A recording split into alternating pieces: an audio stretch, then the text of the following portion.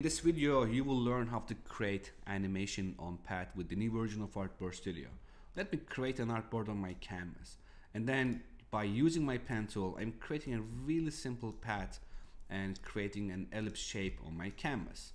Now, if I want to create an animation which this circle moves along the pad, all I need to just turning the animation mode is on and then choosing these two objects on my artboard. And when I choose these two objects, pad and the circle, and if my animation mode is on, like this, title also red, I will see animate on pad icon on top. If I hit this icon, it's automatically assigning this circle onto this pad. If I hit the play icon, now as you see, my circle is moving along the pad and also rotating automatically. Now let's open the timeline editor and see what happened.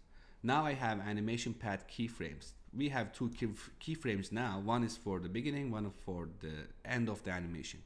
I can still edit the time of this keyframe and I can still change the easing options of this animation.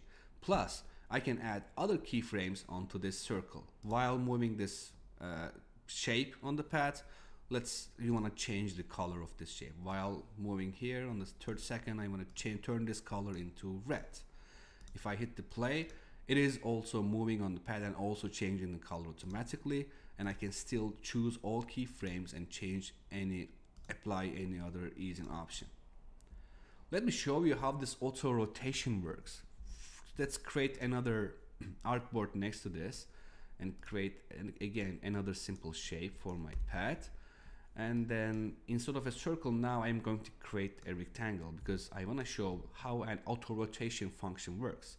If I choose these two objects while my animation mode is open, if I hit the animate on pad icon, it is also automatically rotating my rectangle based on the Bezier curvatures.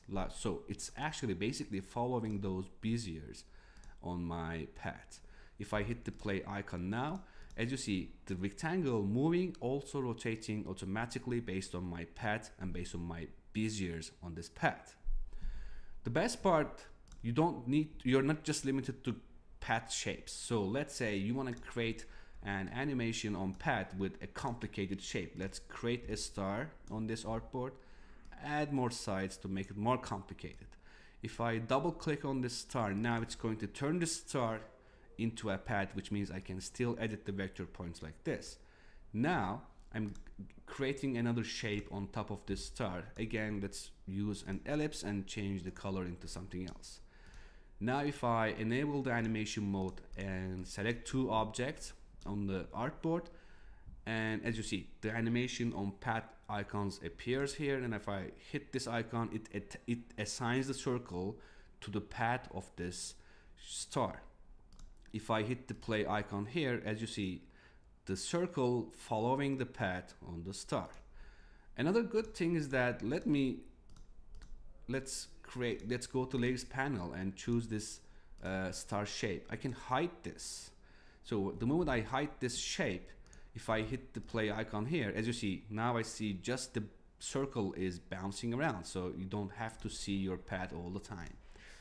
Another good thing is that now this donut icon, actually the circle on my canvas, I can also duplicate this animation, and now actually I have two circles moving along the star shape on my canvas. So let's change the duration a little bit different, and let's change the color into something else like this blue. If I hit the play icon, now as you see, I have two different circles with the same animation following the path of this star. So the sky is the limit. You can create lots of great looking and eye-catching animations with this new animation on pad feature with Artboard Studio. Just go ahead and try yourself and create something crazy. And if you have any questions, just let us know in the comment section below. Bye.